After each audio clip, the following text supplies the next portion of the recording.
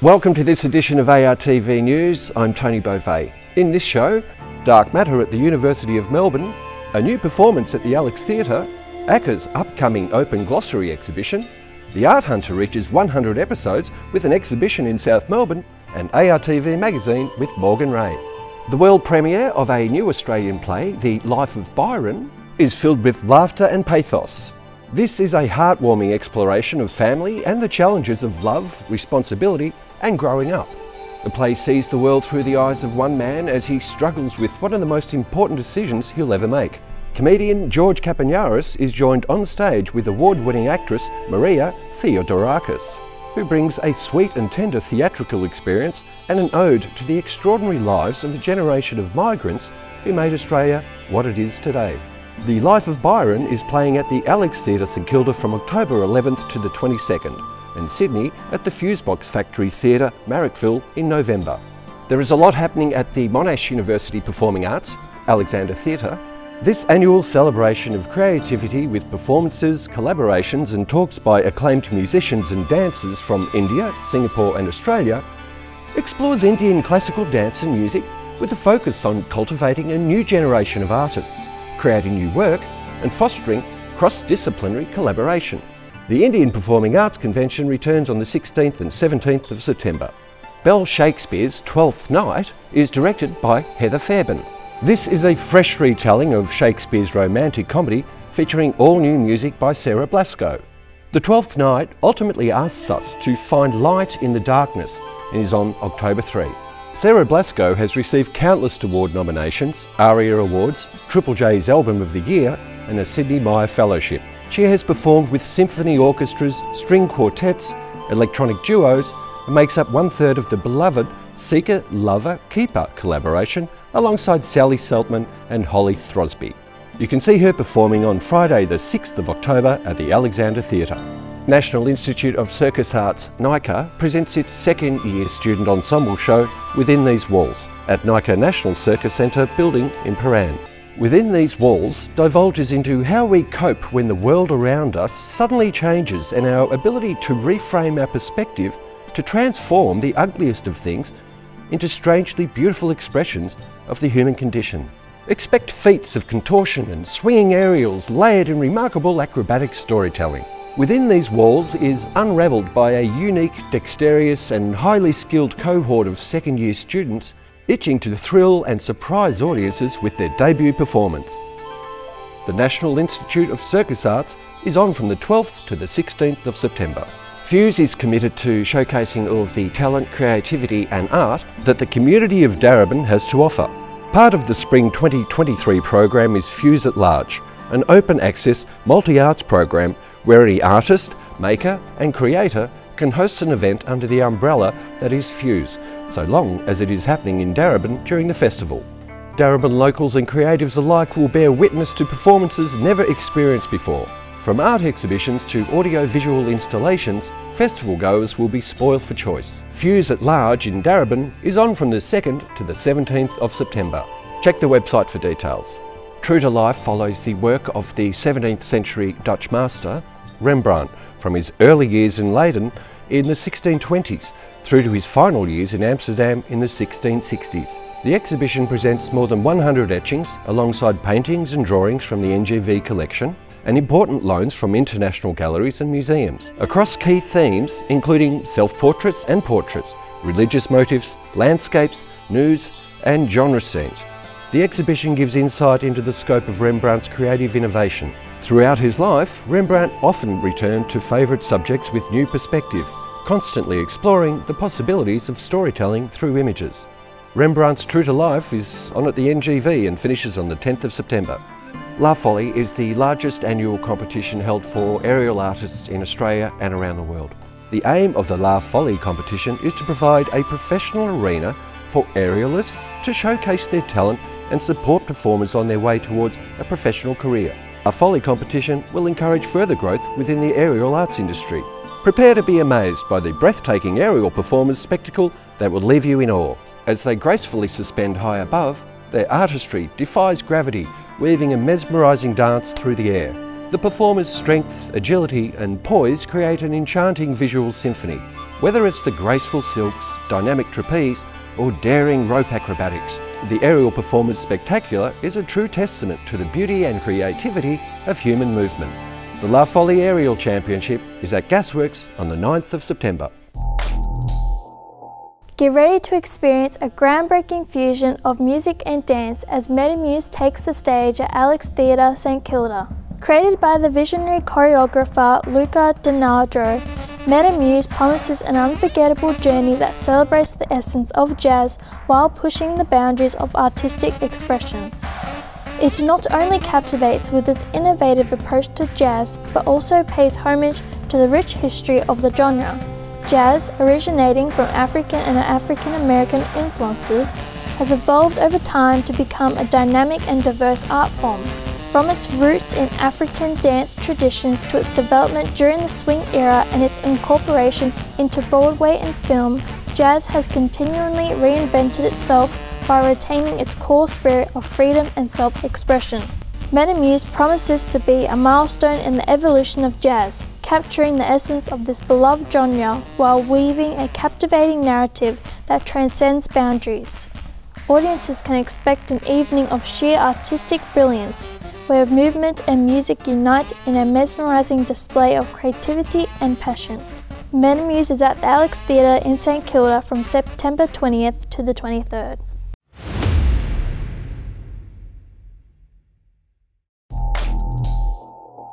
Fitzroy Street in St Kilda used to be an extremely popular destination, attracting visitors to its many restaurants, clubs, bars and shops. But over the years, a steady decline in its patronage has left many failed businesses, resulting in empty shops.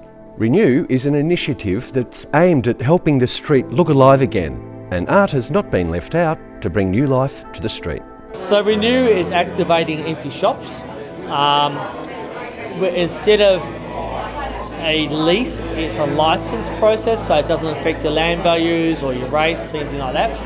And it's about bringing creatives to a street to have a commercial type business where they can explore their ideas, expand their business, while at the same time providing benefit. It's easier to lease your shop out when you've got neighbours than when you've one shop amongst many empty shops. That's just one side. The light's been on at night time, bringing more people to the street, exploring a daytime trade where we haven't had a daytime trade for a long time apart from services. I think that every street has its own character that we need to honour, but there's some ideas that say if there's a high level of vacant shops, what we've done in Fitzroy Street has been very successful. Included with the new tenants are two galleries, Rust Kitchen Studio and Leadbeater Gallery. Only a few doors from Enza Benincas's gallery and the Pride Centre Gallery. Art has certainly contributed to attracting new investment in the street. Buildings that are proposing to be put here, and that would be both from a resident's point of view up top, some new shops in the street, just the revitalization of those sites. But also there are small projects, grants that they've applied for the council to just little projects here and there, just fill in and lift the area.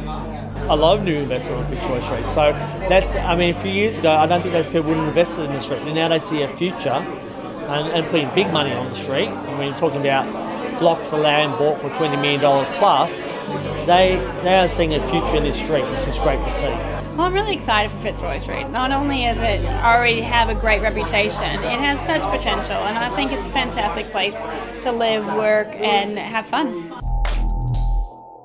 Remaining true to its long-standing tradition, ECA, or the Australian Centre for Contemporary Arts, once again presents a diverse contemporary exhibition for its art-loving audience, the Open Glossary.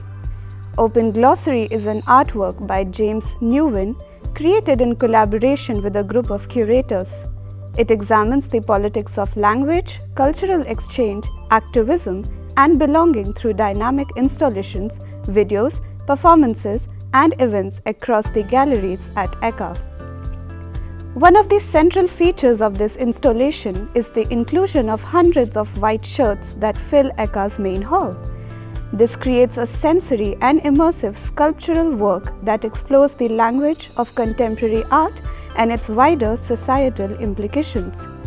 The structure forms an intimate space where the public can engage with the experiences of belonging and non-belonging as perceived by a range of LGBTQI+ migrants who are recently resettled in Australia. Adjacent to the open glossary lies its counterpart in the neighbouring gallery space named a queer glossary. This is a collaborative multilingual translation project of queer terms by non-English speaking LGBTQI+ community members for the community.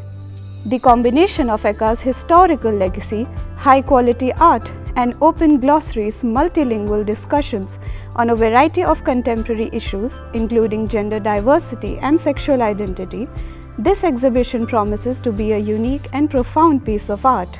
For more information, visit the website of Australian Centre for Contemporary Arts. The University of Melbourne is featuring the groundbreaking exhibition Dark Matters, which unravels the mystery of dark matter through an immersive fusion of arts and science. Developed in collaboration with Arts at CERN and the ARC Centre of Excellence for Dark Matter Particle Physics, this exhibition is the first Australian partnership with the globally acclaimed Arts at CERN program. Dark Matters emerged from the unique combination of creativity and particle physics, bringing together artists and scientists to delve into the unfathomable world of dark matter. Curated with Monica Bello, head of Arts at CERN, the exhibition showcases a collection of novel arts and science explorations that grapple with dark matter's intangible and perplexing nature. Some of the artworks that endeavour to redefine our understanding of reality include Chroma V by the South Korean music producer and artist Yoon Kul Kim.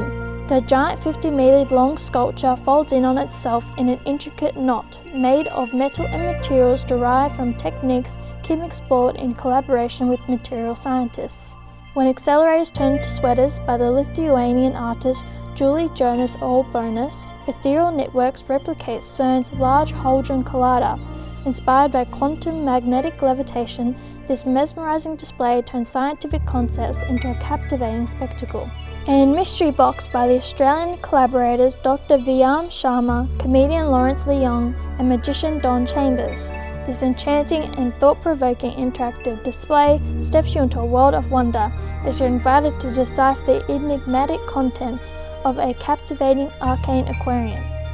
Dark Matters is an immiscible exhibition that blurs the boundaries between art and science.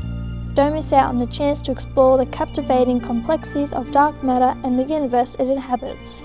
The exhibition closes on the 12th of December. For more details, visit the Science Gallery Melbourne website. Hello, David. Hello.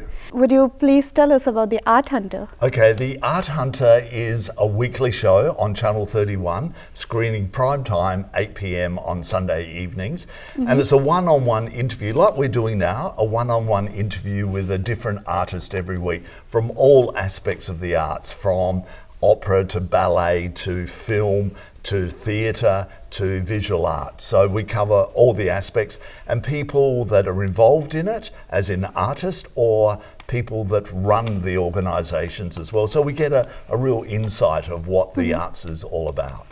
Oh, that's great. So I believe Art Hunter has completed 100 episodes? Well, we're almost there. We're almost there? to 100, which is amazing because we never in our wildest dreams ever thought that this would happen, that we would actually get to 100 episodes. We started it off, you know, like a simple interview show, and it's really blossomed into something really special. And yes, we're coming up to our 100th show. Wow. It must be an exhilarating feeling. It really is. And also because my co-producer, Simon, who's a strange person, he actually said to me a couple of months back, hey, we're getting close to 100 episodes. And I went, really? And of course I knew where we were. We were up to about 80 or something. And you just don't realise that it's snuck up over time, that all of a sudden here we are, 100 episodes. That's great. So I heard that you are doing an exhibition, and would you please tell us about that? Yeah, well, in celebration of the 100 episodes, we're going to have a few celebrations, but one of them, because I want to, my main reason I do the Art Hunter is to support the arts. And I thought, what better way to support the arts with our 100 show is to actually have an exhibition where I give 5 visual artists the opportunity to be part of an exhibition. And I've personally asked five artists who do a lot of architectural work within their practice, not totally, but a lot of their practice has got a lot to do with architecture. One's a graphic designer, another one is a pen on paper, does all this fine work, it's absolutely incredible. Another one's a photographer, and then we've got a couple of artists who are painters who do quite abstract versions of, say, the city of Melbourne.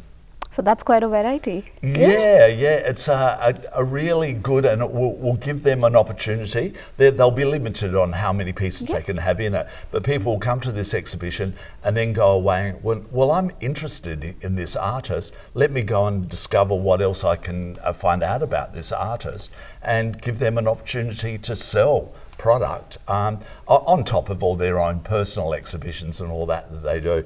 And the exhibition is called Sidivus, and that is an actual Latin word for architecture.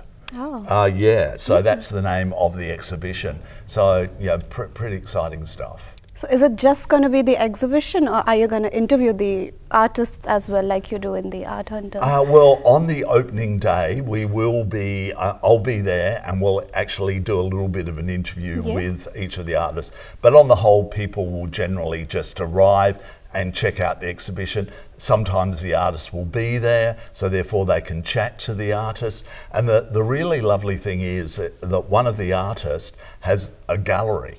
So, which is really lovely, and so therefore the exhibition is in her gallery, and it's really lovely because it makes it that personal touch as well.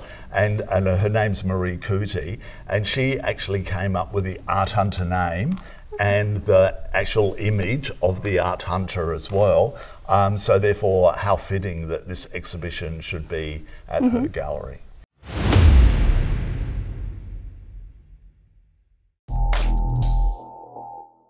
I'm your host, Morgan Ray.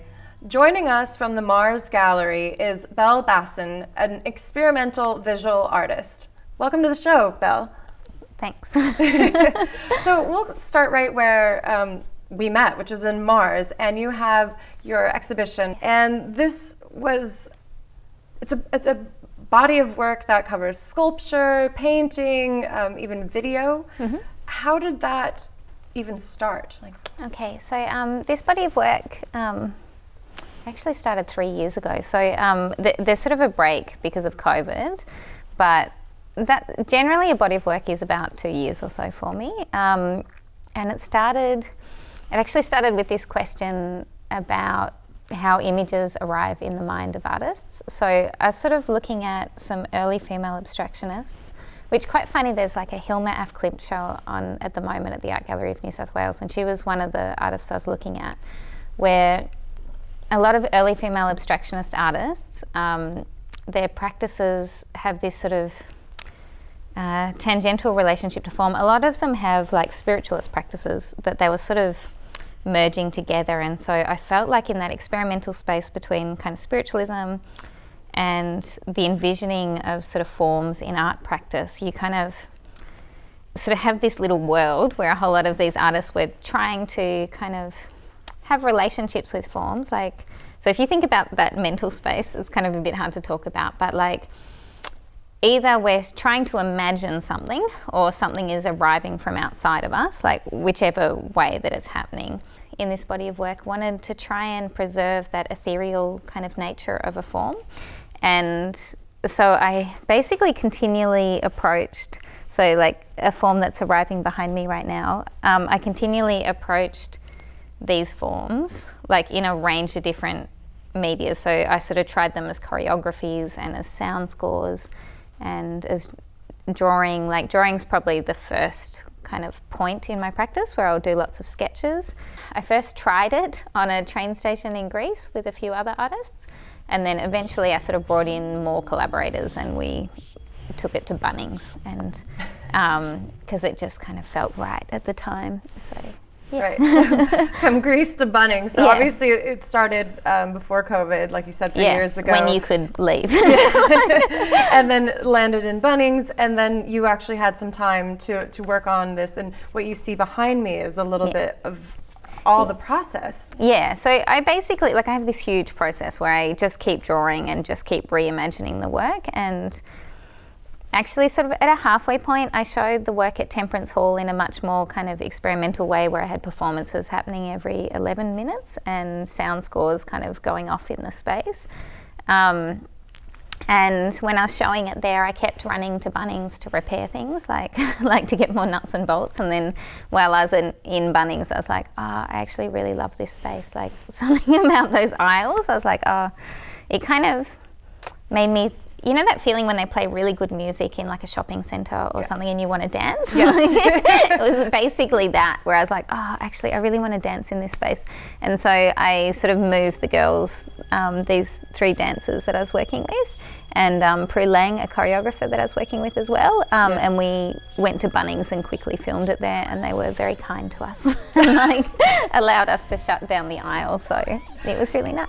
Yeah. I love that mix of art in unexpected spaces, such as a hardware store. Yeah. And then you used like this form and traced it, and it became, well, not traced it, but you explored it, and it became that painting that we kind of saw going around on the graphic. And it's such, once you explain that to me, I did connect further with your work. I mean, being in the public space, like when you filmed these, what were some of the reactions?